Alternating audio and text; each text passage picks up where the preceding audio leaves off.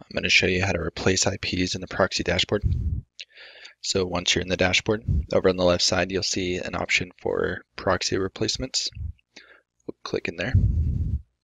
So you get one proxy replacement per proxy per month. So basically one new set per proxy type. So you can see how many replacements are left for each proxy type. So 5 for semi-dedicated, 5 for sneaker, and 5 for dedicated. If you come down, you'll see the list. You can either individually replace the proxies by clicking the replace button, or you could come to the dashboard, export, let's say, the semi-dedicated proxies. You can copy them, go back to the replacements page, and you can paste them here.